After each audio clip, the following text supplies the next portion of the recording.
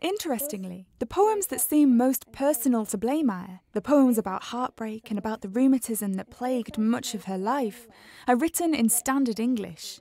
I wonder whether her use of Cumberland dialect is a kind of performance, an identity donned to make humorous observations, using the ordinary language of the land to bring its people to life. This is part of her poem Silk Attire, set to music by the band Herdus, who we'll hear more from later. And ye shall walk in silk attire, and silver have to spare.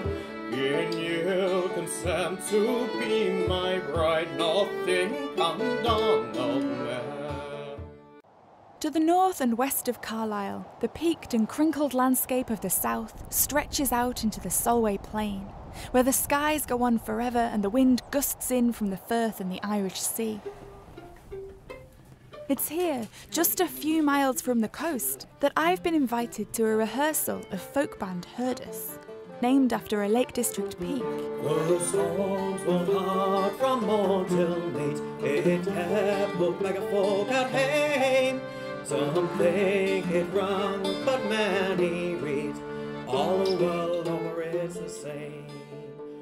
Band member Steve Wharton is a folk singer whose connection with place has led him to perform and even to write in dialect. Steve, can you tell me where we're sitting at the moment? We are secreted in the corner of a longhouse, part of the Moorforge Viking Settlement, which is springing up over the last couple of years. It's been built by a couple of friends of mine.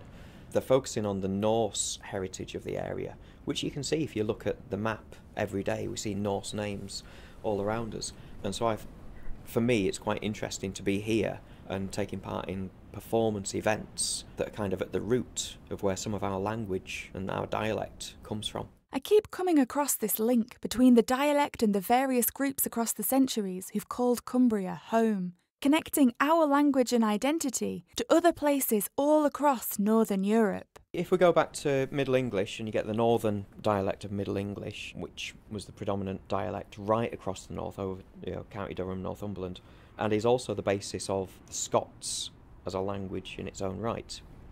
That was influenced by the Norse Vikings that came here.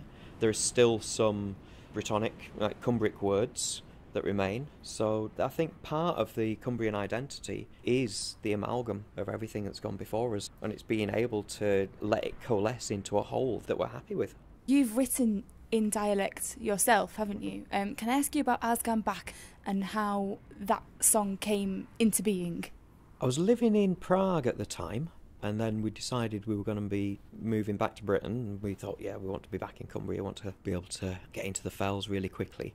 So I started going through the archives online for an old folk song about coming back to Cumbria, and I couldn't find one. I don't think anyone's ever been happy about it.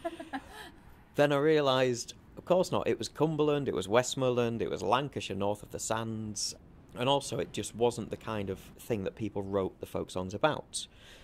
So I thought, well, I'll have a go at writing one in an old style.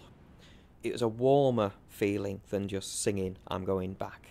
As gone back, and I could hear my uncle and other folk that I've known saying that as well. So it tied me to them being able to sing it. Back inside, by the fire, Steve hands me a sheet of lyrics and asks me to join in the chorus with the other members of the band. I hadn't come expecting to sing, but it strikes me that perhaps this is what poetry and song written in dialect is really about. This ability to join in, to be a part of something. Who knew the water of Eden flowed from the gates of hell? 90 miles and along makes gaze till it reaches us always well. Oh, has come back to Furness, has come back to Cumberland, has come back to Westmoreland, has gone to find my Eden. And there looked out the... Next to the longhouse, reminding me of Cumbria's Norse heritage, I'm singing these words that Steve wrote in another country while dreaming of home. Has come back to Westmoreland, has gone to find my Eden. As many a weary night spent by the winding mere, and many a soul who has been fed by the sight of the fellside deer. Oh, has come back. These words are a part of my vocabulary. They speak of a place I feel I belong. It doesn't matter that I wasn't born to them, that they're different from the words my parents grew up with. It's the community, and the coming together of voices that makes this performance real. That's gonna find my Eden.